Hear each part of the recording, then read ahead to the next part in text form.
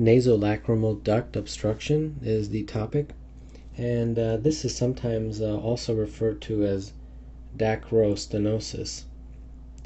And I think the best way to talk about this is to draw a diagram and then label all the different parts and then explain what each of these parts are doing and then take it from there. So just drawing basically all the players involved here, and then I'll explain what each of these do.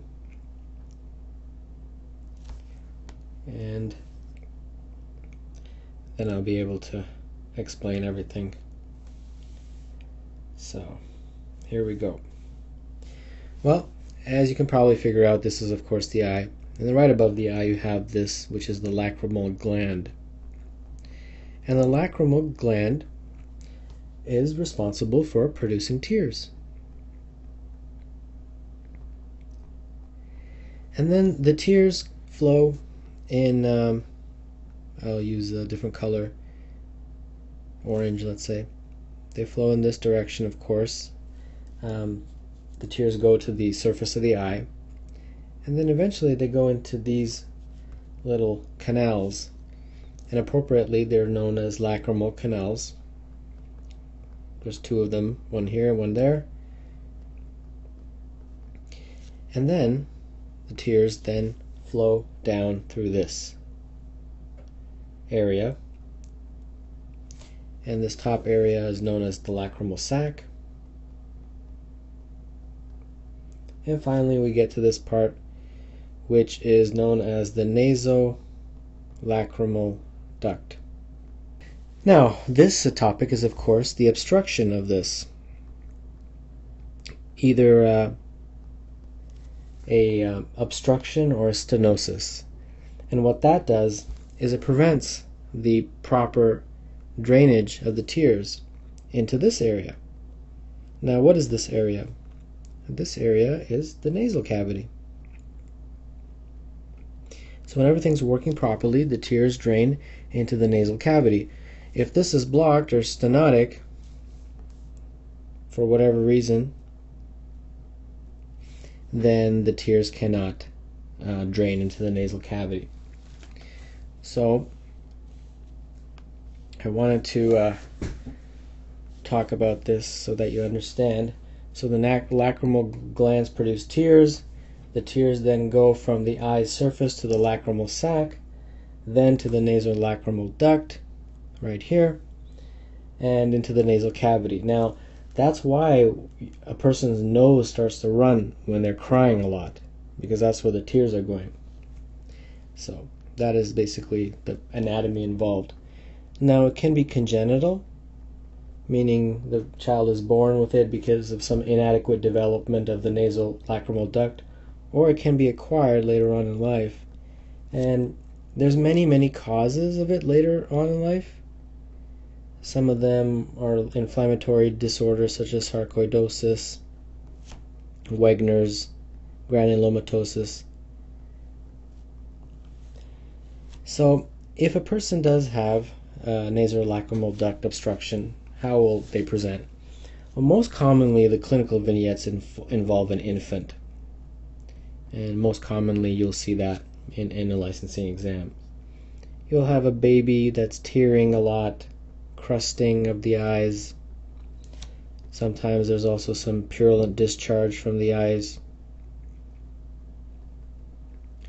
And this can also lead to cases of conjunctivitis.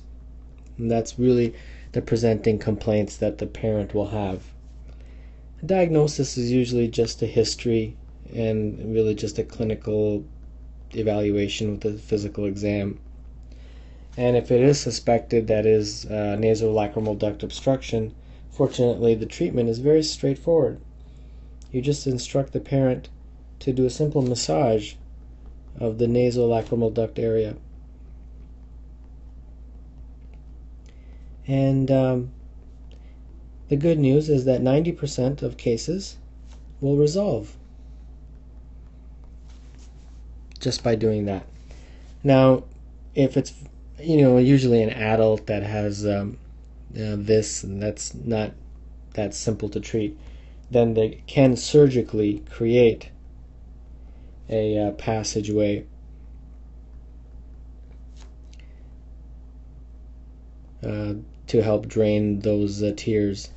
And so you create a surgically created passage from the lacrimal sac to the nasal cavity.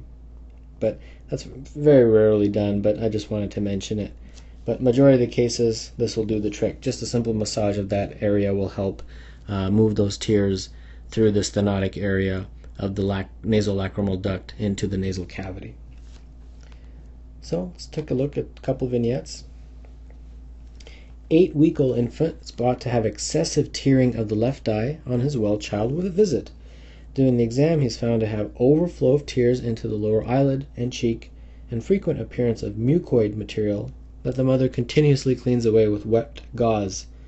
The infant was born at home to a 28-year-old gravid 2-para-1 healthy mother. There were no complications during the bathtub birth. Mother denied any recent vaginal infections or discharge before delivery. The child is otherwise growing and developing well and feeding on breast milk. What is the next best step? Well, this is just a very basic case of nasolacrimal duct obstruction. And conservative management, of course, is the next step. And let's see which one. Right here, the massage. D. It's pretty much all you need to do to treat this. And finally, 3-month-old boy is brought to the clinic by his mother because ever since the child was born, he has had constant tearing from both his eyes. She tells you that when the baby wakes up in the morning, there was a small amount of watery discharge at the medial corner of his eyelids, and that she must wipe the child's eyes multiple times throughout the day. Child is developing normal, is reaching his normal milestones. Physical exam, the baby is able to fix and follow you with either eye. Extraocular movements are full. Pupils are round and reactive. There's no relative afferent pupillary defect. Conjunctiva, sclera, cornea normal. There's a bit of dry crust on the medial side of the left lower lid. The most appropriate next step in management is just another clinical vignette describing the exact same thing. All you need to do is tell the mother or the father to just do a massage of that nasolacrimal duct area.